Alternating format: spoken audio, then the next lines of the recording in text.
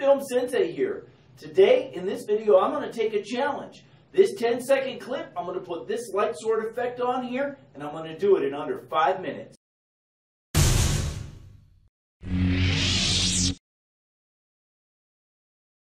Hitfilm Sensei here. In this video, I'm going to take this challenge to make that effect in under 5 minutes. Now, this just blows me away because back when I was young, in 2002, I made a fan film called The Devil Went Down to Coruscant. And in that film, I had to hand paint those things using Premiere and Photoshop. I would import two seconds worth of a clip, and each 2 seconds would take about 40 minutes. So a 10-second clip to do would take me about 2 hours and 20 minutes to do. And I can't believe that I'm even going to try getting this done in under 5 minutes for a 10-second clip. It's incredible.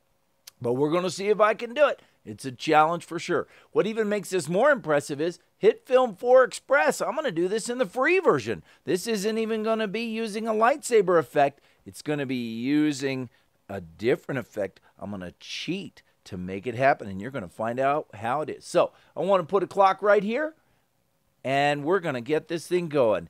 3, 2, 1, and start the clock. So what I'm going to start by doing is I'm going to make my shot into a composite shot. Click OK. And I'm going to do some tracking here. So I'm going to twirl this open, and I'm going to make a new track point. And even though I'm under a time frame, I'm still going to label everything because it's that important. I'm going to use my mouse wheel to zoom in here a little bit. And I'm going to start by tracking the hilt first. And click forward. This is going to probably be the longest part. Man, I've already got close to 30 seconds here off the clock, and I haven't even done anything really. This could take a long time, but I'll tell you what, it isn't going to take as long as it used to. There's no doubt about that. We're tracking along nicely here. Hopefully this is going to work because, you know, I'm on the clock here, and, you know, you just never really know for sure how long something's really going to take. Almost done. Almost done. Come on, move a little faster. Okay, back to the beginning, and now I'm going to add my second track, and I'm going to relabel this one Tip. All right, and we're going to take him up to the top here where the tip is, if I can find that, and we're going to track it here as well. Got to make sure it's in the right place. And here we go with that side. See how it's moving around? So you couldn't just lay something over it and hope that it fits well, because it definitely doesn't, and it will look poor if you try to do that. It's hard to believe that I could do something this quick, but I've already burned over a minute and a half, I think, on this, and I haven't even started the effect yet. Oh, yikes, this could be tough. I still have to make my rigs and all 9 yards. Might not make it. Guess we'll see. All right, now that we're here, I'm going to go back to my viewer, and I'm going to create my rig, starting with a new point layer, and I'm going to rename that point layer Hilt. And then I'm going to make a new point layer, and I'm going to rename that one Tip. All right, under the hilt track, I'm going to transform to the hilt point, and then under the tip, we're going to transform to the tip point. There we go. All right, now that we have set up our rigs, and I can check and make sure they look pretty good. Yep, they sure do. I'm going to add my effect, starting with a new plane layer, and we're going to call it Saber. You always have to be. And I'm going to change the blend mode to add, and then I'm going to add, yes, a lightning effect. A lightning effect. Yeah, there it is. I'm going to twirl them open. We're going to go to the start point, and I'm going to zero out these numbers. And then I'm going to attach it to the hilt. And then under the end point, I'm going to zero these numbers out.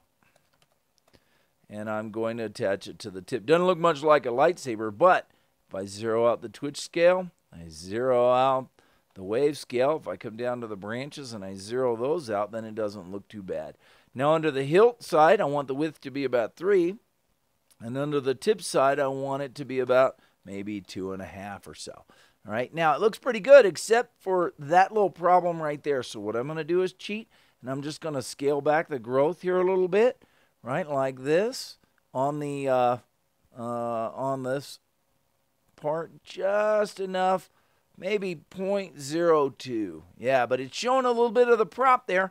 So what I'm going to do is cheat and I'm going to add a light flare to it. Oh, what? And that is cheating. First thing I got to do is change it, though, because it doesn't look very good. That's an anamorphic Enterprise. And then under the hotspot position, I need to zero these things out again and use the hilt. It's a little bit large, so I'm just going to scale that thing down to about, maybe 65 or so. Yeah, I would say that looks pretty good. Now, I do want to make one little modification here. I think under the lightning and electricity, maybe if I go to the glow settings and I just sort of expand the radius of that a little bit, yeah, and then maybe take down the opacity just slightly, and that's, I think, where we're at. So let me close everything up here, and let's take a look. Ready? How does that look? Wow, that doesn't look too bad, does it? I would say that we're good. What do you think? Is it time? Wait a minute. Chunk. All right, and stop the clock. And look at that. In 4 minutes and 44 seconds, I have completed the task. So if you have any questions, leave them in the comments below. Otherwise, thanks for watching.